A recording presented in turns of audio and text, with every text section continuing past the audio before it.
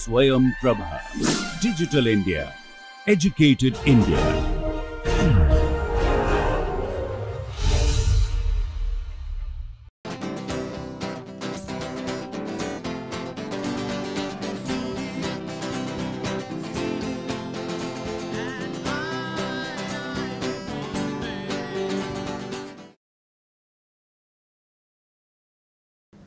Welcome to MSP lecture series on main group chemistry. In my previous lecture, I was discussing about the utility of magnesium oxide as refractory material. Today let me continue discussing the utility of main group elements and their compounds. Let me first consider calcium chloride. Okay, calcium chloride is used in cold countries for de-icing and dust control. To maintain very effective de-icing at temperature as low as 222 Kelvin or minus 51 degree centigrade, one can use conveniently calcium chloride. And also the other important use of calcium chloride is in dust control. In cold countries, approximately, especially in United States of America and Canada, approximately 30% of the calcium chloride manufactured is used for de-icing of roads and public walkways, and sometimes it is also mixed with a small quantity of sodium chloride. Anhydrous calcium chloride takes up water in an exothermic manner. The heat evolved during hydration melts surrounding ice and is sufficient to maintain effective de-icing action at temperature as low as minus 51 degree centigrade. The second major application of calcium chloride is in dust control. Again, this application relies on the ability of anhydrous calcium chloride to absorb water, this time from atmosphere.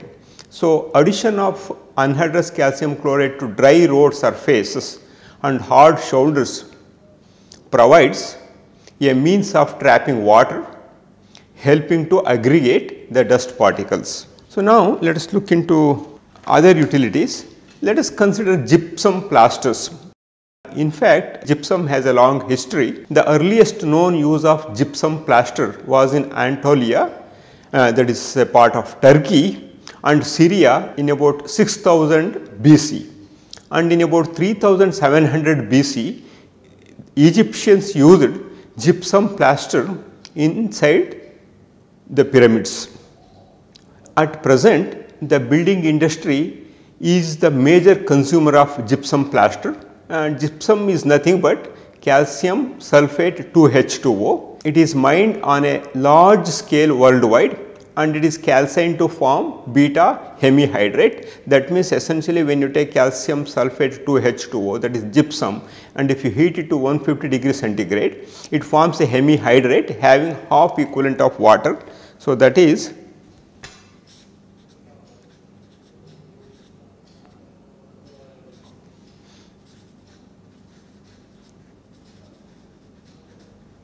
gypsum. So, here this gives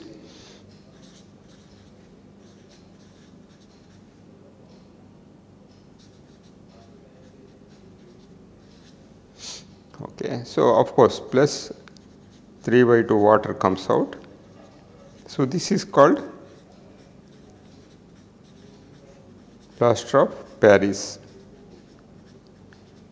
So, hydration of the hemihydrate with a carefully controlled amount of water initially gives a slurry which hardens as calcium sulfate 2H2O again. That means this one has a affinity for taking water to go back to gypsum form. So, this is what is being exploited in making a slurry and molding it to required shape. Crystals are needle like and it is their inner growth or intergrowth that provides gypsum with its strength and suitability for the building trade. Calcined gypsum which is stored for the rehydration process. So, that means calcined gypsum, the plaster of Paris, it has to be kept away from moisture as it is highly hygroscopic.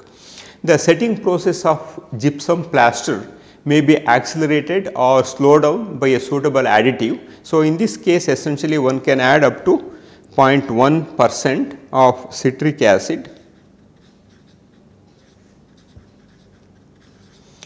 that is sufficient to retard the crystallization process or slow down the crystallization process. Gypsum plasters suitable for applying to walls have been developed, so that additives are already present with the hemihydrate.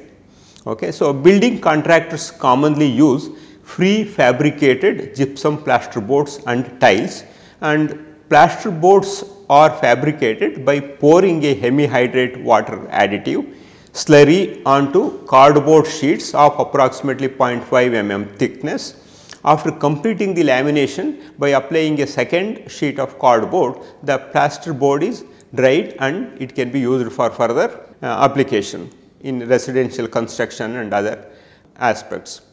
The incorporation of fiberglass into plaster boards is also possible, giving fiber board products. An advantage of gypsum plaster boards as partition walls is essentially due to their very effective fire resistance.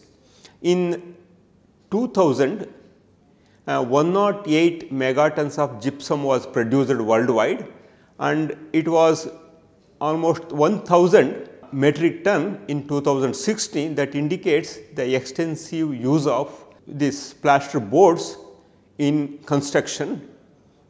Within the US itself, okay, in 2000, 22.9 metric tons of prefabricated gypsum products were sold or used, and this is how plaster of Paris, that is calcium sulphate hemihydrate, looks like.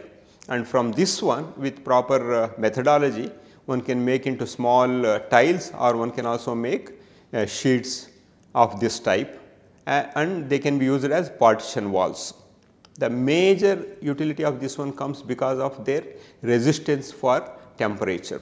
And of course, besides this, many of these group 2 elements and their compounds are used as agents for drying or pre-drying solvents, organic solvents, drying agents that react irreversibly with water, drying agents for use in desiccators and drying tubes. That means, here we come across 2 types of drying agents. Some of them react reversibly with water and some of them react irreversibly with water, and those which are reacting reversibly with water can be used in desiccators and drying tubes, so that we can reuse them after removal of water by heating to higher temperature.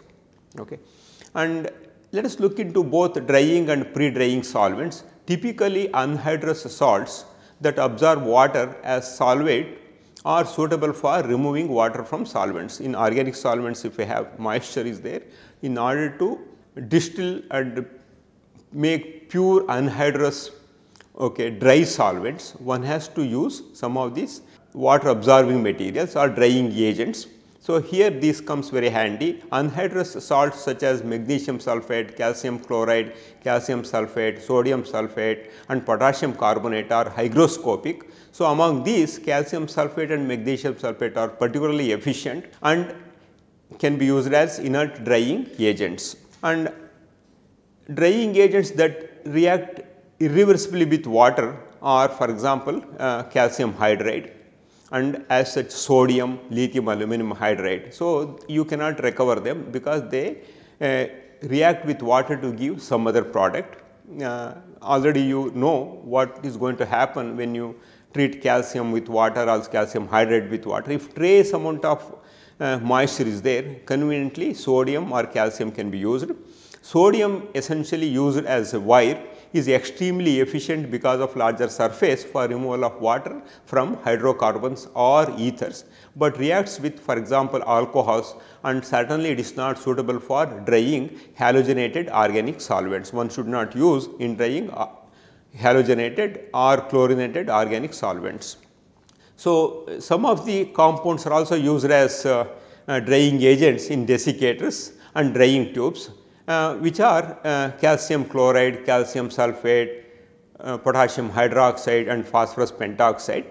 The gases may be dried by a passage of okay, the gas to be purified or dried through drying tubes packed with some of these reagents in the form of pellets. But possible reaction of the gas with the drying agent must be considered. So, when we are passing some gas for drying, we should ensure that the gas which is reacting with any of these should not be used. Okay. So, then there we have to use some other drying agents. Although P2O5 phosphorus pentoxide is a common choice for use in desiccators, reaction with water results in the formation of a brown viscous layer on the surface of anhydrous powder. So, that essentially curtails its dehydrating ability, and also sometime what happens because of this thick layer of viscous mass that is generated, inside still active P2O5 is there. One has to be extremely careful while disposing, because P2O5 can violently react with water to form phosphoric acid. I would be giving you more details while discussing chemistry of group 15 elements. And of course, in firework and flares, alkaline earth metals are used, and fireworks use exothermic reactions to produce heat, light and sound. Common oxidants are nitrates and perchlorates, which essentially decompose when heating to liberate oxygen. And special effects such as colors, flashes, smoke and noises are provided by additives to the firework mixture. The group 2 elements are used in fireworks to provide color. We know they give characteristic color. Barium compounds are added to fireworks to produce green flames, apple green flames. The species responsible for the color is essentially BaCl plus, okay, which is produced when Ba2 plus ion combines with Cl minus. Okay. The Cl minus ions are produced during decomposition of perchlorate oxidant or during combustion of the PVC fuel, polyvinyl chloride fuel. So, here KClO4 solid gives KCl plus 2O2 and KCl gives K plus Cl minus, Ba2 plus gives plus Cl minus gives BaCl minus BaCl plus. Okay. And also in some cases barium chlorate is also used. Barium chlorate is BaClO3 2 minus, okay, in place of potassium perchlorate. Okay. So, this is about the application of alkaline earth metals in fireworks. Okay. Similarly, strontium nitrate and carbonate are used to produce red color on formation of strontium.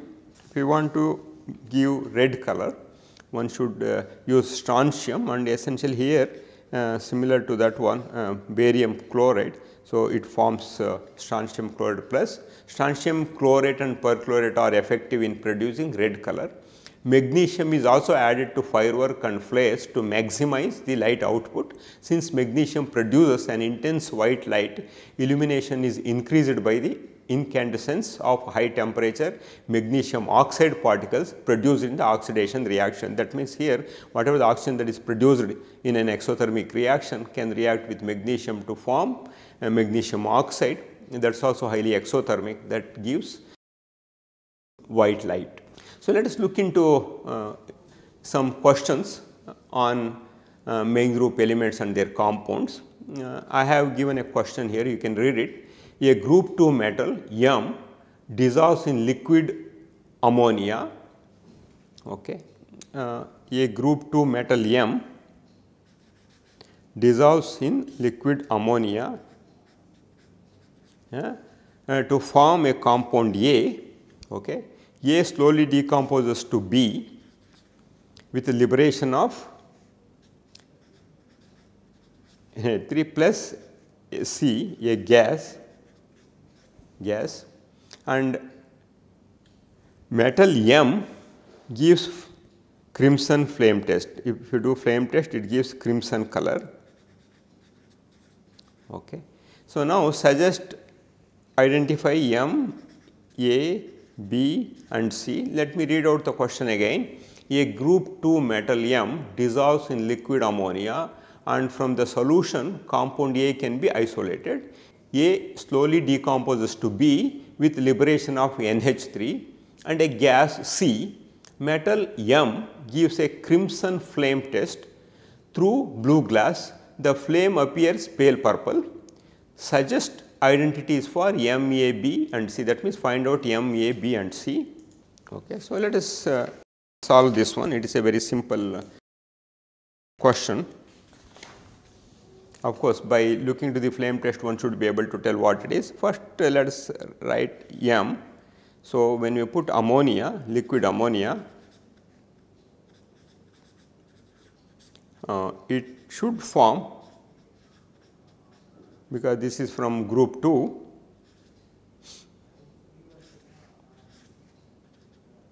So, this let us consider this as A. Okay. So, A slowly decomposes to B plus ammonia plus gas comes. So, here it is M NH2 twice, okay, plus 4 NH3 and plus H2. Okay. So, here this is similar to sodium amide NaNH2, here divalent. So, MnH2 plus 2 will come. So, here of course, flame test clearly indicates that this is strontium. So, M is strontium and this is the complex. Complex will be A is hexamine strontium complex.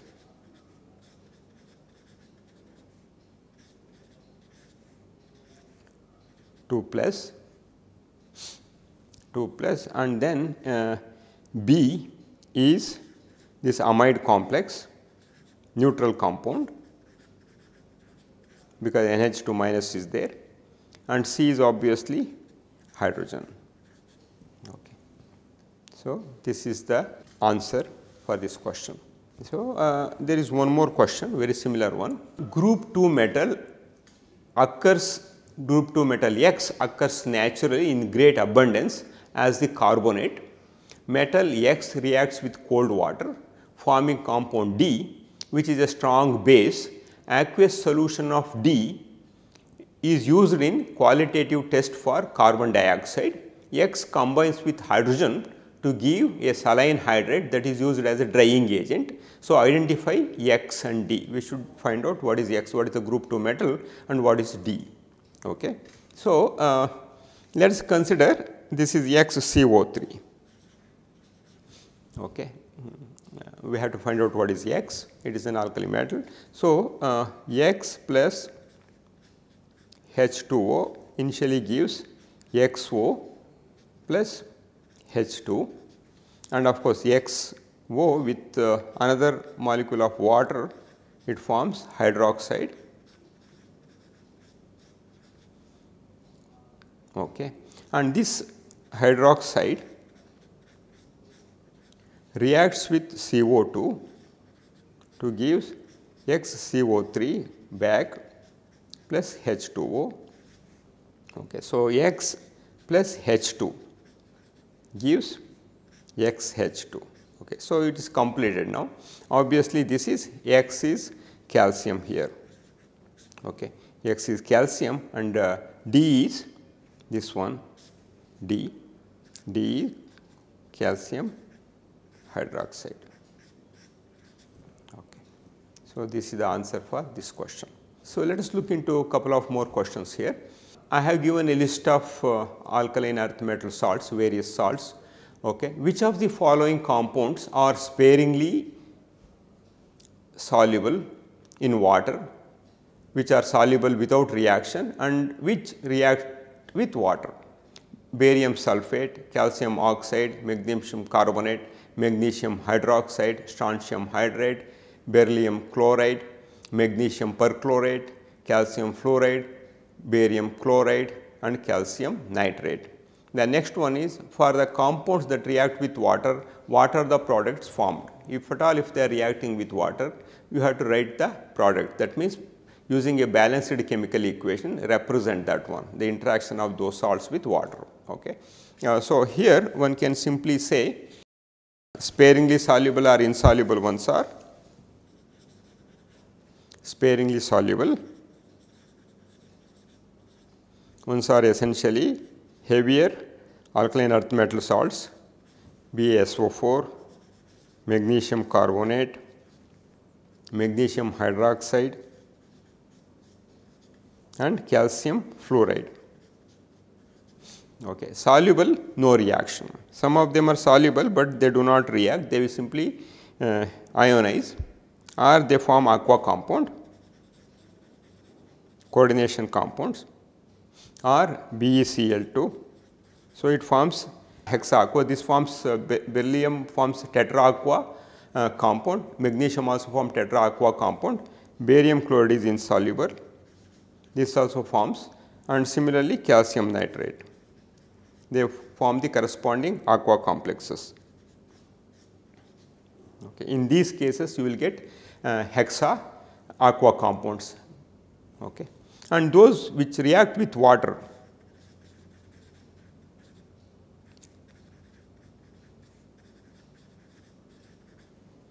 calcium oxide, of course, when calcium oxide reacts with water, the product expected is calcium hydroxide, and strontium hydride when reacts with water, it gives strontium hydroxide as well. So, essentially one can answer in this fashion. Look into a couple of more questions I have given here. Suggest a structure for a dimer of beryllium chloride and explain how its formation illustrates beryllium chloride acting as a Lewis acid. I had already explained this one while discussing beryllium hydride structure. It has a one dimensional polymeric structure. Prior to the formation of BeCl2, what it does is it promotes one of the electron to the p orbital and undergoes sp3 hybridization to form 4 sp3 hybrid orbitals, okay, with 2 sp3 hybrid orbitals having 1 electron each, and there will be 2 sp3 having no electron. Simply one I will show here like this, 1 electron here and 2 no electron. Okay, and this will combine with chlorine S2P5. So, it forms now Cl, and now we have empty ones, and another one comes here, it arranges in this fashion.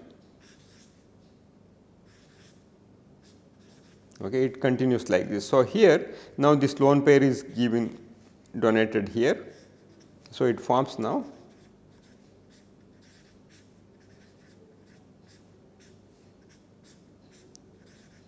so it continues like this.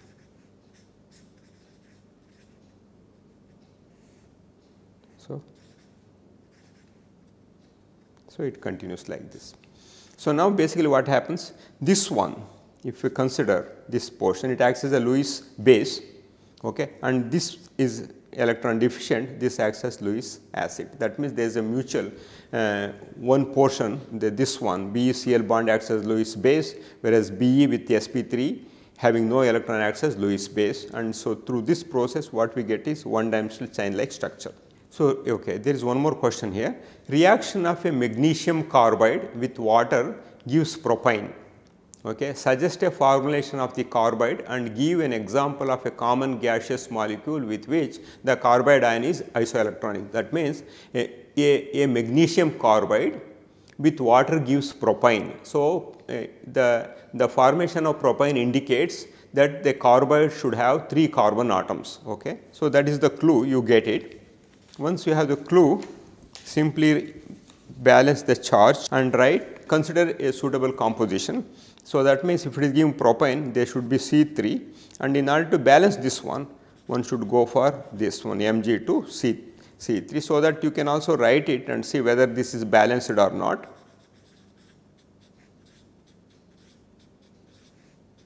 Okay. So, now if you see the valency of all of them are balanced, this 2 plus, this 2 plus, all are 4 minus. So, it is taken care. So, now let me write like this here Mg2C3 plus water. Okay.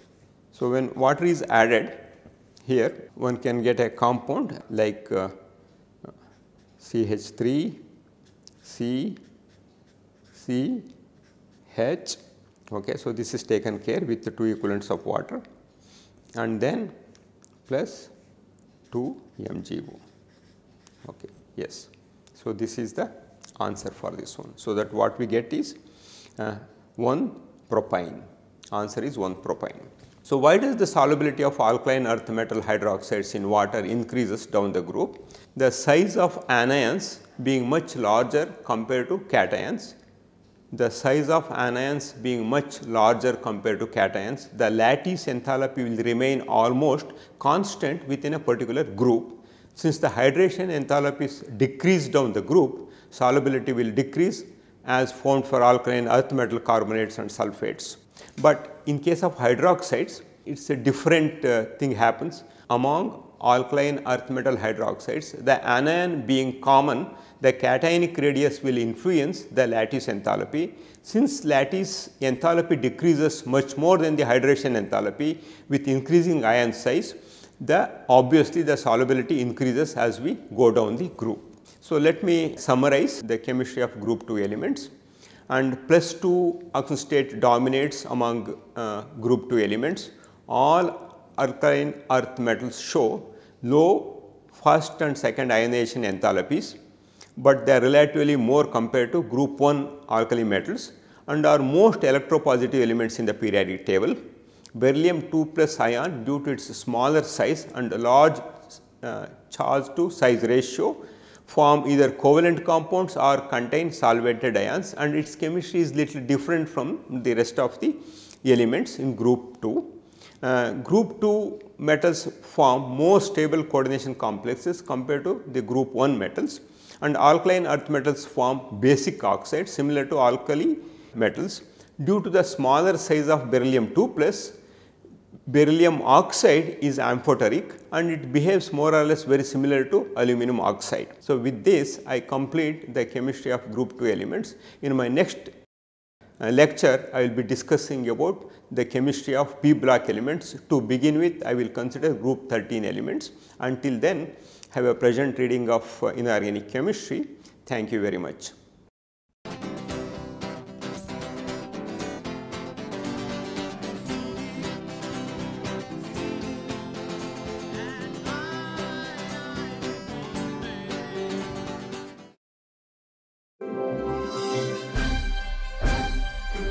Swayam Prabha, Digital India, Educated India.